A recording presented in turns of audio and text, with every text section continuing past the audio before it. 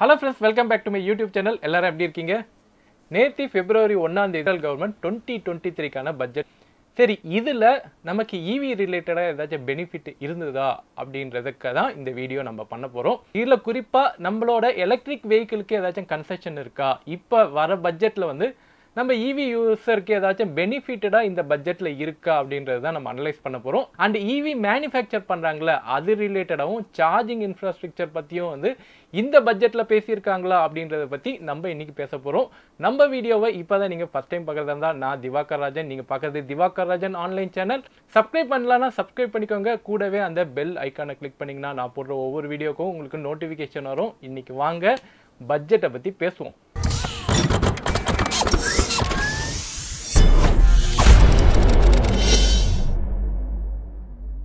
Budget 2023 ரொம்ப சீரியஸா போயிட்டு இருந்த இந்த பட்ஜெட் 2023 ஓட காணொலியில ஒரு காமெடியை நீங்க பார்க்க முடிஞ்சது.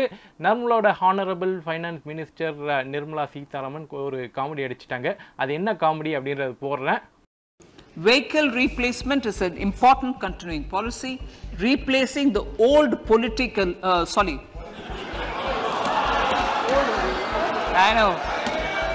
replacing. Absolutely, thank you. Replacing old polluting vehicles may be applicable, right? Old pollution vehicle அப்படின்னு சொல்றதுக்கு ஓல்டு பொலிட்டிக்கல் பார்ட்டி அப்படின்னு சொல்லிட்டாங்க. அங்கே இடமே வந்து பயங்கர கலகலப்பாக போயிடுச்சு. ஸோ அந்த ஒரு காமெடி ஒன்று போச்சு.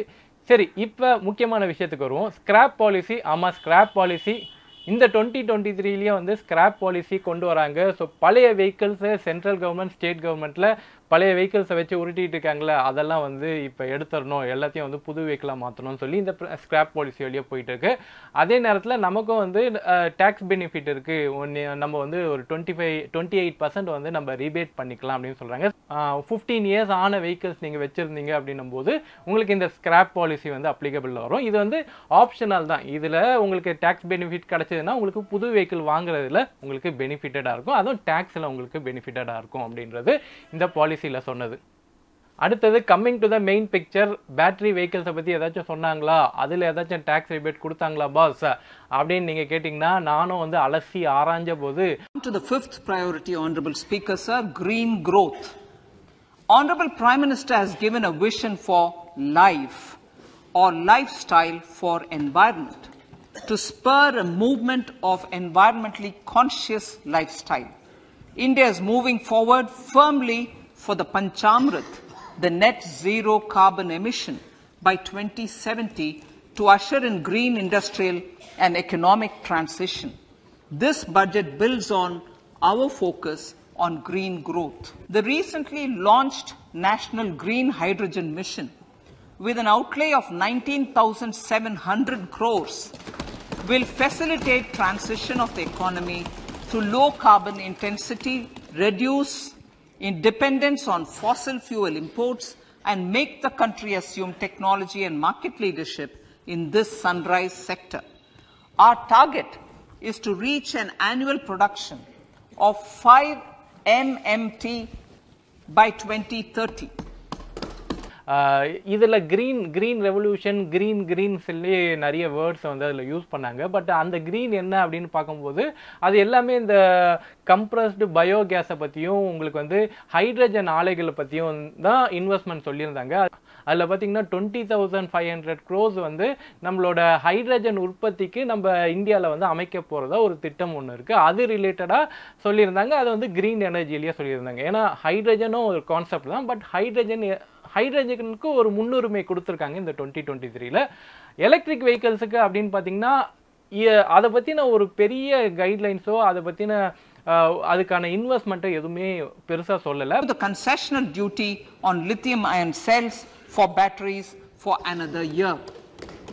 குறிப்பாக கஸ்டம் டியூட்டிஸ் வந்து லித்தியம் பேட்டரி மேனுஃபேக்சர் பண்ணுறவங்க அவங்க வெளிநாட்டிலேருந்து நீங்கள் இறக்குமதி பண்ணுறீங்க அப்படின்னும் போது லித்தியம் பேட்டரி மேனுஃபேக்சர் பண்ணுறதுக்கான மேனுஃபேக்சரிங் உபரி பொருட்களை வந்து நீங்கள் வெளிநாட்டிலேருந்து நீங்கள் கொண்டு வரும்போது உங்களுக்கு அதில் கஸ்டம் டியூட்டிஸ் வந்து எக்ஸெப்ஷன் பண்ணியிருக்கிறதா போட்டிருக்கு. ஸோ இது மட்டும்தான் வந்து பேட்டரி சம்மந்தப்பட்ட ஒரு சின்ன அப்டேட் அப்படின்னு சொல்லலாம். நமக்கு ஆல்ரெடி தெரியும், ஏற்கனவே நமக்கு வந்து சென்ட்ரல் கவர்மெண்ட்டோட சப்சிடி பேட்டரிக்கு இருக்குது. அது கண்டினியூ ஆகுமா அப்படின்றத பற்றி சொல்லலை. பட் என்ன எல்லாரும் சொல்கிறாங்கன்னா, பழைய ஸ்கீம் என்னெல்லாம் வந்து ஃபேம் 2ல இருந்ததோ அது வந்து இப்பயும் இந்த வருஷமும் கண்டினியூ ஆகும் அப்படின்றது தான்.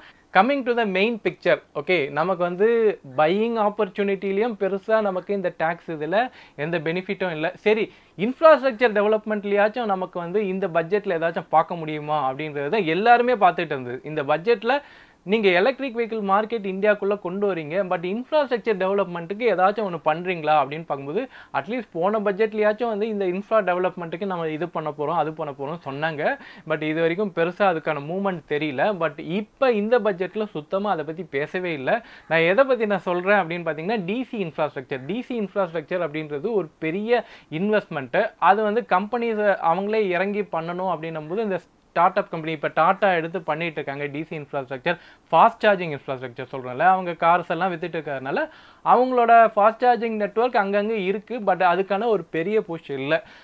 இந்தியன் ஆயில் கார்பரேஷனோட கலந்து அவங்களோட பெட்ரோல் பங்க்கில் இதுக்கான ஃபெசிலிட்டிஸ் அமைக்க போகிறதா ஒரு பேச்சு இருந்தது. அது வந்து இப்போ புதுசாக பெட்ரோல் பங்க்ஸ் யாரெல்லாம் இருக்காங்களோ அவங்களாம் வந்து ஈவிக்கான இன்ஃப்ராஸ்ட்ரக்சர் பண்ணணும் அப்படின்ற மாதிரியான விஷயங்கள் போன பட்ஜெட்டில் சொல்லியிருந்தாங்க. இந்த பட்ஜெட்டில் பார்த்தீங்கன்னா குறிப்பாக இந்த ஈவி ரிலேட்டட் இன்ஃப்ராஸ்ட்ரக்சரை பற்றி எதுவுமே வந்து பேசவே இல்லை அப்படின்றது ரொம்ப வருத்தமளிக்கக்கூடியதாக இருக்குது. ஏன்னா இந்த பட்ஜெட்டில் வந்து குறிப்பாக ஈவியை வந்து நிராகரித்த மாதிரி இருக்குது. இதில் வந்து ஈவியை வந்து சப்போர்ட் பண்ணுறது, ஈவியோட புஷ் வந்து இந்த பட்ஜெட்டில் நம்ம பார்க்கவே இல்லை அப்படின்னே சொல்லலாம். ஸோ இது வந்து ரொம்ப ஏமாற்றம் அளிக்கக்கூடியதாக தான் இருக்குது. ஸோ இந்த பட்ஜெட்டில் நான் எதிர்பார்த்தது என்ன அப்படின்னு பார்த்தீங்கன்னா, அட்லீஸ்ட் இப்போ நம்ம வந்து EV வெஹிக்கிள்ஸோட prices, so lithium பேட்டரியோட prices வந்து அதிகரிச்சுக்கிட்டே இருக்குது.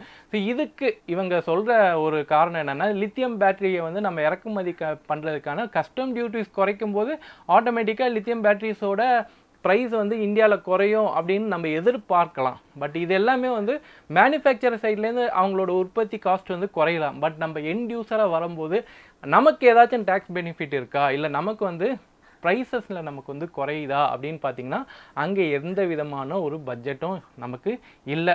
ஓகே, நீங்கள் என்ன நினைக்கிறீங்க? இந்த பட்ஜெட்டில் நம்மளோட எலக்ட்ரிக் வெஹிக்கிளுக்கு இவங்க கொண்டு வந்திருக்க பாலிசியை பற்றி நீங்கள் என்ன நினைக்கிறீங்க அப்படின்றத கமெண்ட் பண்ணுங்கள். உங்கள் கமெண்ட்டை கேட்குறதுக்கு ஆவலாக இருக்கேன். அண்ட் நீங்கள் என்ன எக்ஸ்பெக்ட் பண்ணியிருந்தீங்க, இந்த பட்ஜெட்டில் வந்து நீங்கள் என்ன எக்ஸ்பெக்ட் பண்ணியிருந்தீங்க அப்படின்றதும் கமெண்ட் பண்ணுங்கள். மறுபடியும் மற்றொரு வீடியோவில் நம்ம ஒரு சூப்பரான ஒரு கண்டென்ட்டில் நம்ம சந்திப்போம். Until then by by from Diwakar Rajan. Take care, by by.